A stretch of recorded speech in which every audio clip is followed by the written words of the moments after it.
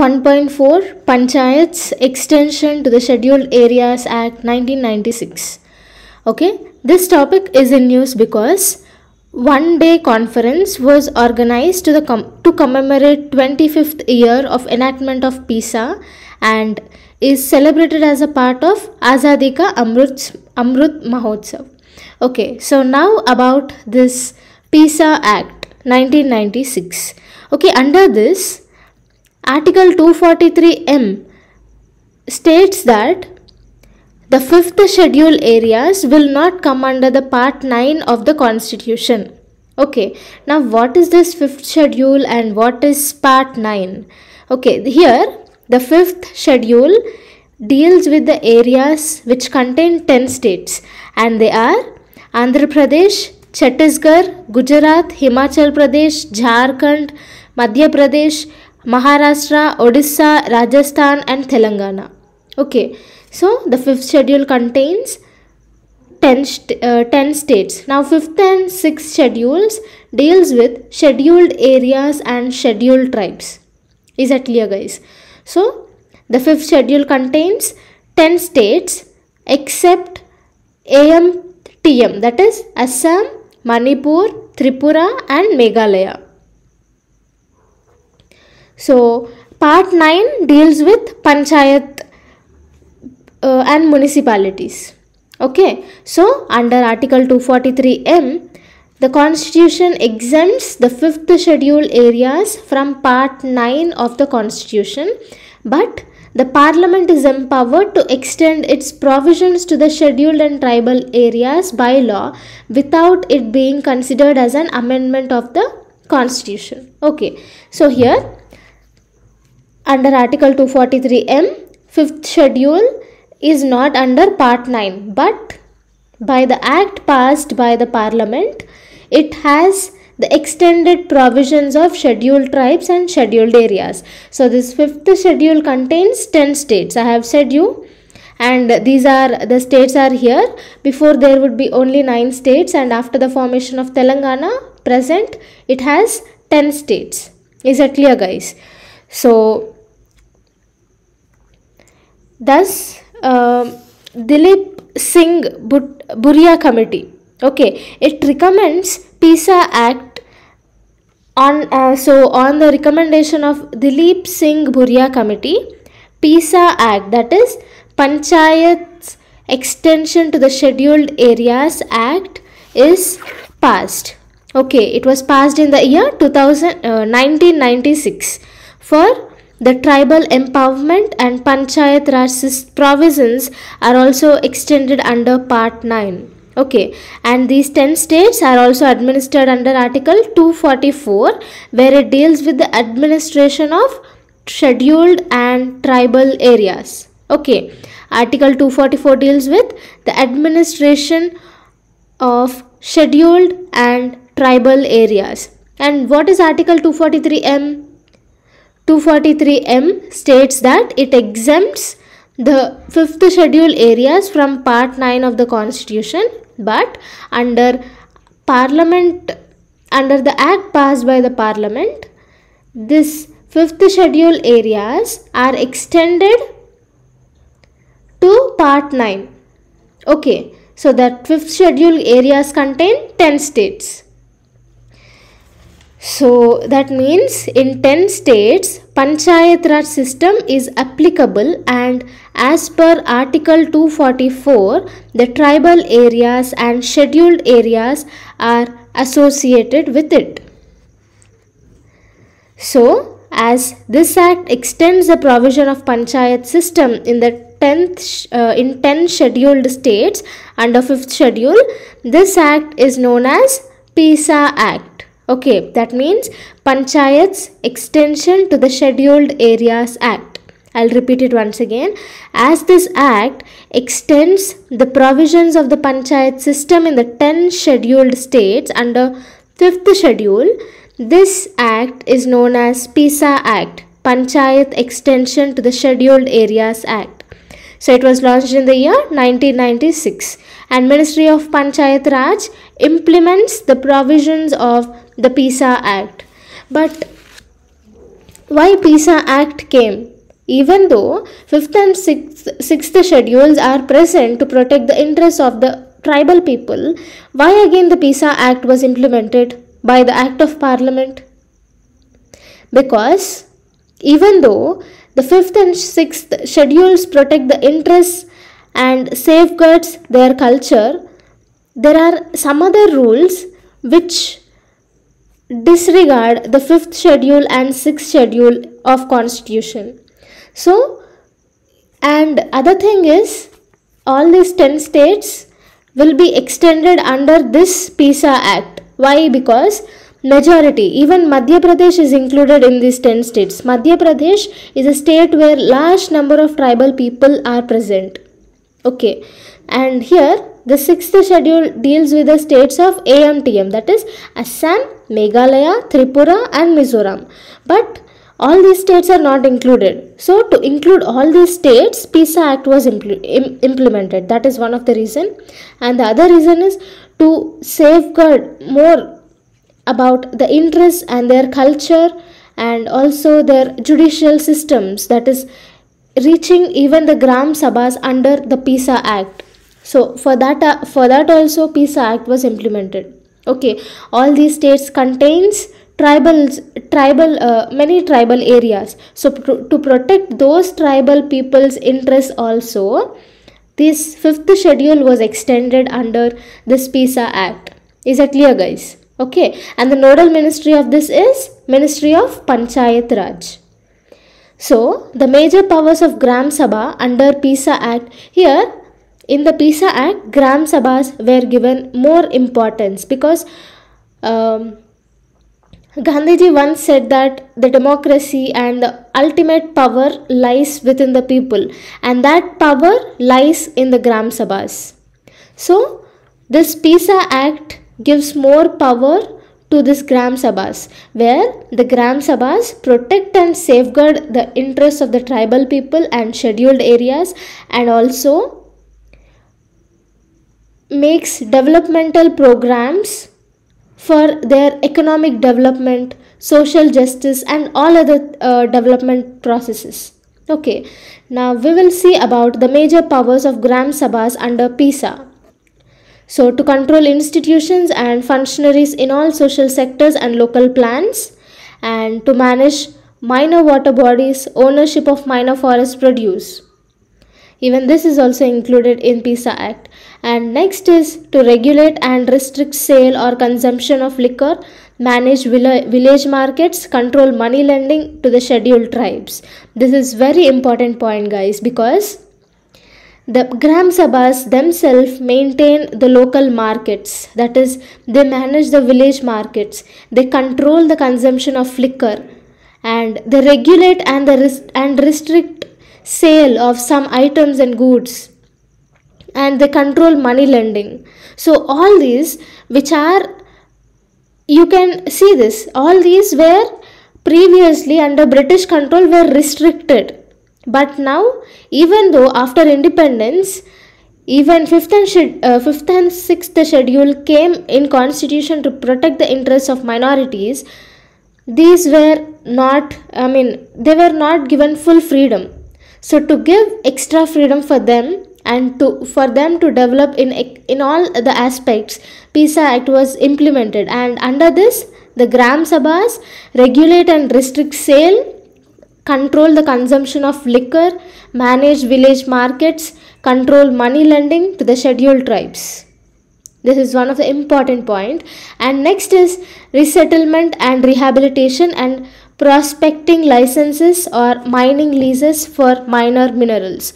Okay, so if imagine if in Madhya Pradesh people wanted in tribal areas, the government wanted to seize that land for coal or some other mines. Okay, so if in that case, if the tribes present in that area will not accept mining to happen, it will not happen under this PESA Act. Okay, the Gram Sabhas are given the important power, the major power. So if the Gram Sabhas will cancel the mining in that place, it will be cancelled, and if they accept, it is going to be accepted. So the ultimate power lies within the Gram Sabhas. And next, power of mandatory consultation in matters of land acquisition, prevent alienation of land and restore alienated lands. So I have said you right. So same, even in land matters, the Gram Sabha's permission is needed under this PESA Act. So this is about this table. And next is the provisions of PESA Act. So all the state legislation on panchayats should be in accordance to their customary laws, social and religious policies and traditional management practices. Okay, so in a particular Gram Sabha, all the panchayats should be in favor of social and religious practices, traditional management practices, and all those things. They will be aware of them, right? So they have to protect all of them, all the customary laws, social and religious practices, and traditional management practices should be done by this panchayats. And next is, every village should have separate Gram Sabha.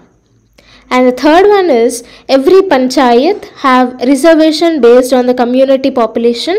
Chairman of panchayats is to be reserved for the scheduled tribes at all levels. Okay, so Gram Sabha is mandatory and reservation is also mandatory because participation in all sectors is needed, especially from the minority like tribes and other scheduled committees.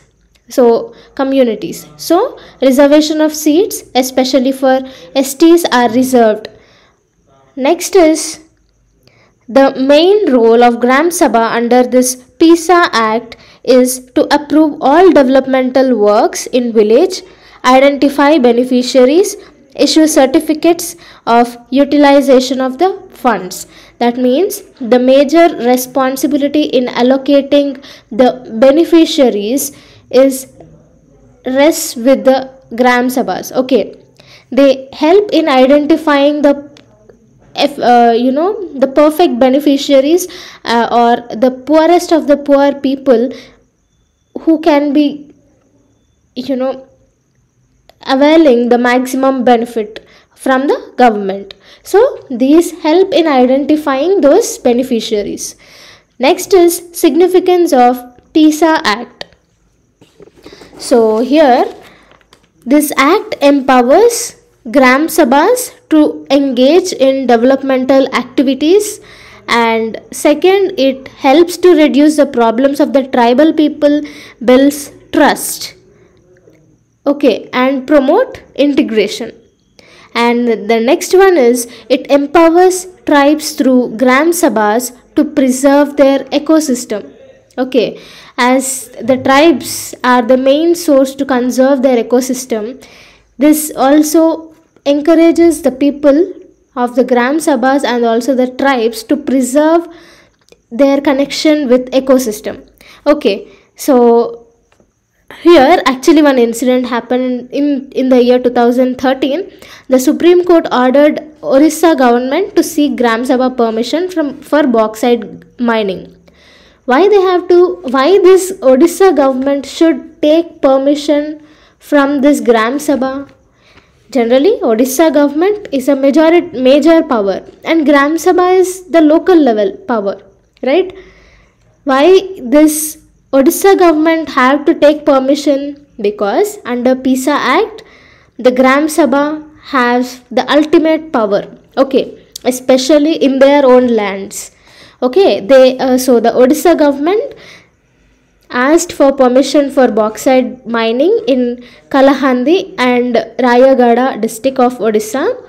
So those tribes actually cancelled that permission. They did not permit the government to do mining in that hills. So this is about one of the most important example which protects the ecosystem under this PESA Act.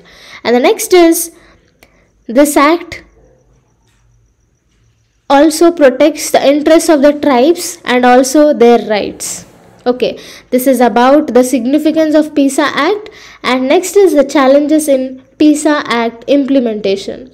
First is lack of awareness about PESA Act among tribal community. Next is PESA implementation overseen by people lacking understanding of tribal culture.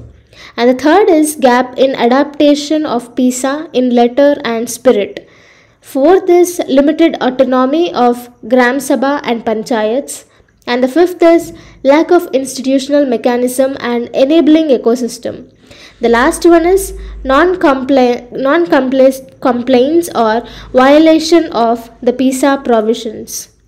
So due to lack of awareness of this scheme, the people, especially the tribal people, can't get the maximum benefit from this act. So these are some of the challenges, and next we will learn about limitations of PESA Act. So here, even though PESA Act strived to protect and respect the interests of the tribals, still it was not enacted in 4 major tribal states. Those 4 major tribal states are Jharkhand, Chhattisgarh, Madhya Pradesh and Odisha. See here, Madhya Pradesh has the largest tribal community and it is not even implemented in that area. So these are yet to frame. So let's see. And second point is, in most cases the authorities are not concerned over the safeguard of tribal land and connecting gram sabhas for constructing any companies or factories. So in that case, PESA Act is violated and gave more importance to the other acts. Okay, so for example, in Korba district of Chhattisgarh, the authorities decided to acquire land using the Coal Bearing Act of 1957. So in this aspect, PESA Act was not given importance. Okay, so under this act, they have decided to acquire land in that area. But originally under PESA Act, they should ask for the permission of the Gram Sabhas, seek their permission and then acquire that land with the permission of Gram Sabha. But in majority of the cases, due to lack of awareness among the tribal people and Gram Sabhas about this PESA Act, the authorities are using other acts and they are just acquiring it. So the implementation of PESA Act is not effective. Why? Because of lack of awareness.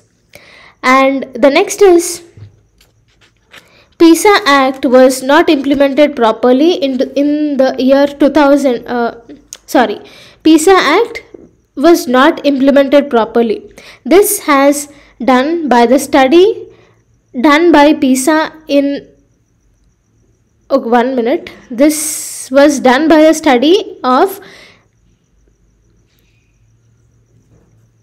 see here, poor implementation of law was found by the study which was done by the Indian Institute of Public Administration, and it highlighted that poor implementation is going on, and especially when they studied about PESA Act in Andhra Pradesh, Gujarat, Chhattisgarh and Jharkhand and Orissa, there was no particular example of implementing this PESA Act. For example, in Kunti district of Jharkhand, 65% of people's land was acquired, and that government did not even give the land back, or did not even compensate any other thing with that land. They just occupied and they were not even concerned about that people. So this is one of the example about this poor implementation of law. So the way forward, to implement the recommendations of Buria Committee, it recommended that the extension of PESA Act and MESA Act. PESA means Panchayat extension of scheduled areas and MESA means municipalities extension on scheduled areas under 73rd and 74th Amendment Act. Okay, to 5th scheduled areas. So Even so the next one is, the remaining states must frame this PESA rules and implement under Ministry of Panchayati Raj model rules of 2009. And next, PESA rules should be included in Forest Rights Act, that is right to fair compensation and transparency in land acquisition, Rehabilitation and Resettlement Act 2003, etc., to protect the tribal rights and their culture. So when the Gram Panchayat development plan is prepared, the Ministry of Panchayat Raj and Ministry of Tribal Affairs should take a step to develop a model which can protect the interests of the tribal people. So that should also be taking place. Okay, to encourage this PESA Act and make it aware by the tribal peoples. And next is by reducing the land acquisition in tribal areas and social development programs for capacity building